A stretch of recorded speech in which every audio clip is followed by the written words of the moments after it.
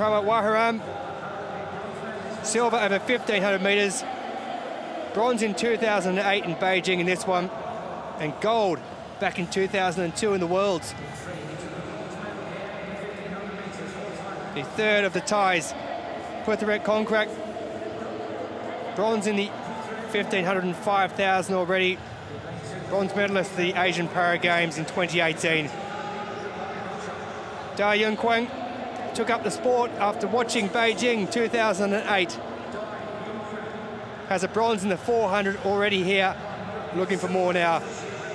And France's Julien Casselli, silver medalist at the recent European Championships in Bydgoszcz in Poland, goes in lane 1.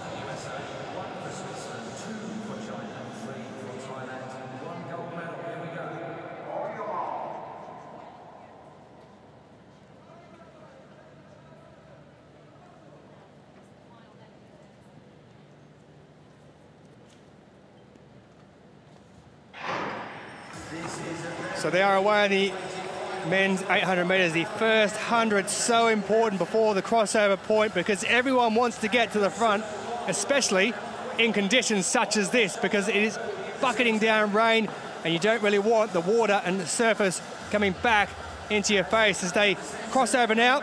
And in helmet number 7 it is Saichon KONJEN, who's just popped out to the front, and Marcel HUG's come up alongside him.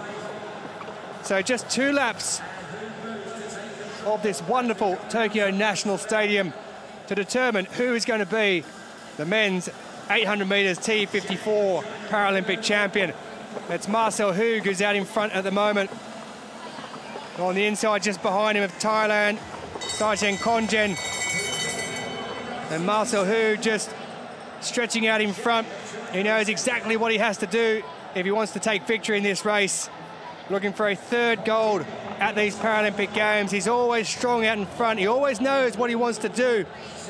And he's being tailed, though, by KONJEN and Zhang Yong of China in 2nd and 3rd, respectively. Marcel HUG out in front as they come round with 200 metres to go.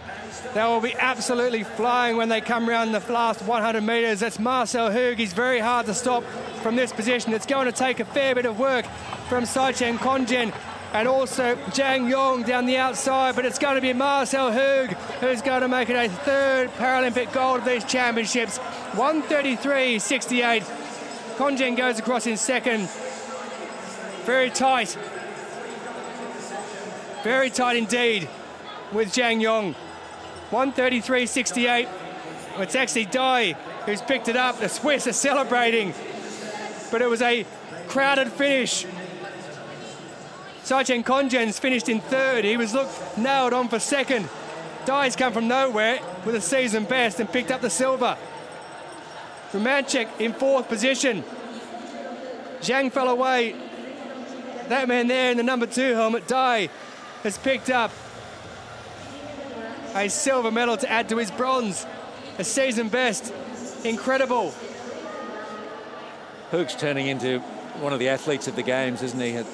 There isn't a race scenario he hasn't mastered. There's not a type of race he can't conduct. It gets impossible to beat because he's so quick and so clever. He's got it all going on.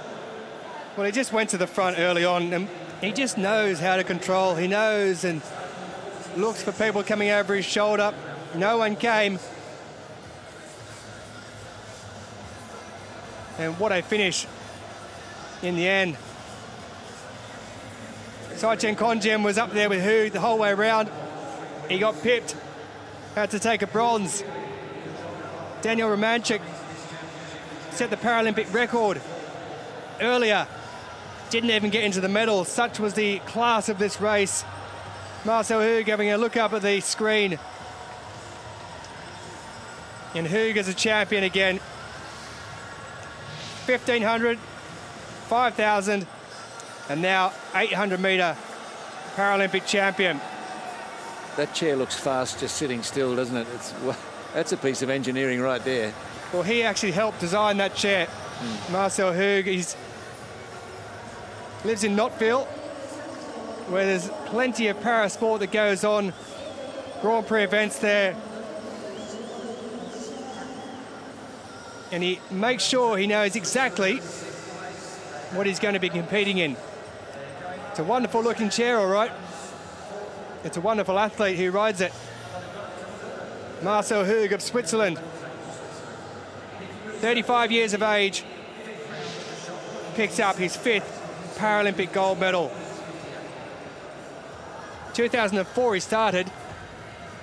Didn't get his first gold till 2016. He picked up a couple there. He's already got 3 here. HUG takes the gold, Dai with the silver for China, and Saichon KONJEN ran out of it at the end, picks up the bronze.